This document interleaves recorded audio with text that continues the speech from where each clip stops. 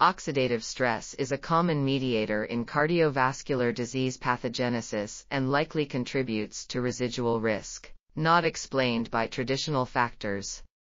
Functional oxidative modifications of cellular proteins are a causal step in cellular dysfunction, and identifying markers of oxidative stress has the potential to act as an integrator of multiple processes that drive cardiovascular pathobiology.